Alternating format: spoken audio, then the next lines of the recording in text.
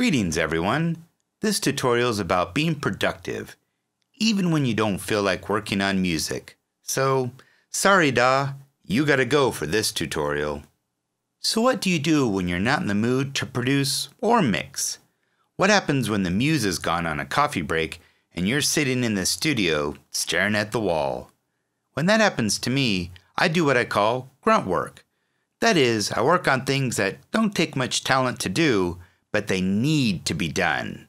Things like listening to your samples and taking the ones out that you'll never use, or sounds that sound too similar. Let me just guess here, but you probably have about 800 or more drum samples that you've downloaded from some site and you're ready to make a track. Here's a few questions to ask yourself when using samples of any type. One thing you should ask yourself is, do you know how the samples were recorded? Did the producer use signal processors to get more oomph or clarity from the samples? Or were they recorded without effects, which is called a dry recording? If they are already processed, then you add more EQ, compression, etc.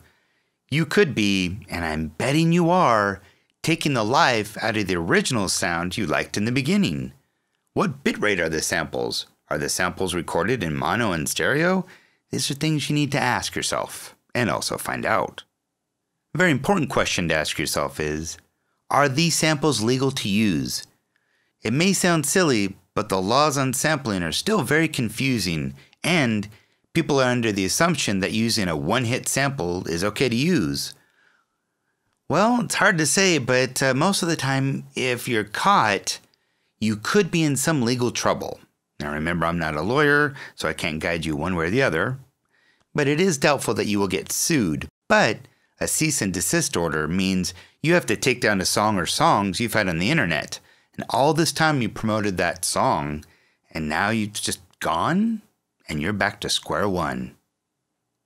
One thing with finding samples on the website is, sure, the files say that they're 44.1 sample rate and 16-bit, but are they really? You have no idea how many people have uploaded and downloaded that file to one another, and how many times it's been converted or changed in some way without you knowing. Your best alternative? It sounds cliche, but you have to buy your samples, so you know that you're getting the first generation of samples. You also know how they're produced, and you will know if they're legal to use, or if you need to submit material to the production company, because some production companies do not allow for commercial use of their samples. Or some samples are royalty-free, which means that they can be used in any way except you can't sell those samples.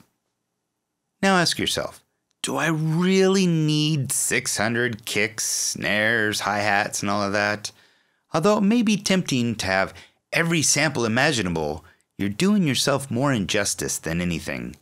You'll be spending days trying to find the right kick or snare for the song, going through all those samples. Your best bet is to do two things to help save you time and energy in the future, as well as help your productions a ton. Number one, learn how to sculpt drum sounds so you understand more on how each sound works. The thump of the kick, the snap of the snare, the hiss of the hi-hats. This way you can start making your own sounds that are in your head instead of searching for the one that sounds just right. Number two, narrow your drum samples to around 50 or less of each type of samples.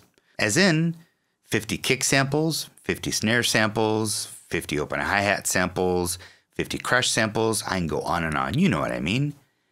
Make sure that each one is very different than the other one, so you have a full, well-rounded amount. From here, you can sculpt those samples to sound more like what you want, or keep them as is. Doing those two things will help your production time and quality in numerous ways, as well as helping you use your newly acquired programs, synth, and VSTs that deal with sculpting drums and percussion.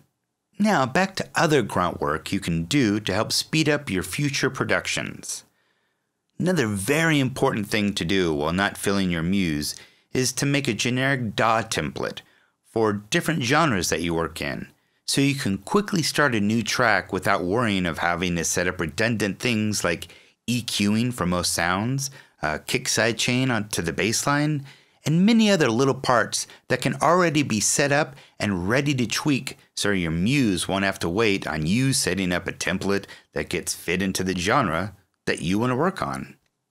One very overlooked chore to do when producing is to back up your system. No matter how boring it is to do, it is very vital for you to back up your files, as your songs, your samples, project files, pictures, you name it. If it's important to you, back it up at least once a month, once every other month. If you can back it up to 2 different formats, let's say a DVD or the cloud or a separate external hard drive, it's better because one format could go bad. Not everything lasts forever. Even hard drives, including solid state, have a lifespan, and those range from 2 to 3 months all the way to 20 to 30 years. And cloud space only lasts as long as you can pay for it. Believe me, I've lost many a song and important files due to not backing up monthly. Now, it's just a simple task that I know can save me a heartache in the future. Lastly, do research on a VST or VSTI that's new to you or you just haven't dived deep enough into. The more you know how to use your gear properly, the easier music production will be. So that leaves you with even more time to experiment and have fun in your productions, instead of toiling with a piece of gear you know little about. I hope these ideas help you with your future productions and the overall speed that it takes to finish a track that has the right amount of energy and clarity. If you enjoy my tutorials, please subscribe to me on YouTube.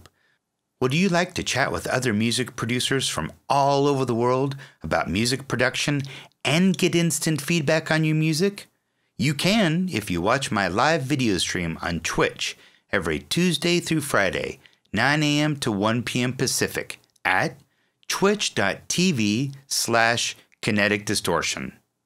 You can also find more tutorials and tips on music production at kineticdistortion.com. Thank you for watching, and I hope to see you in my chat room soon.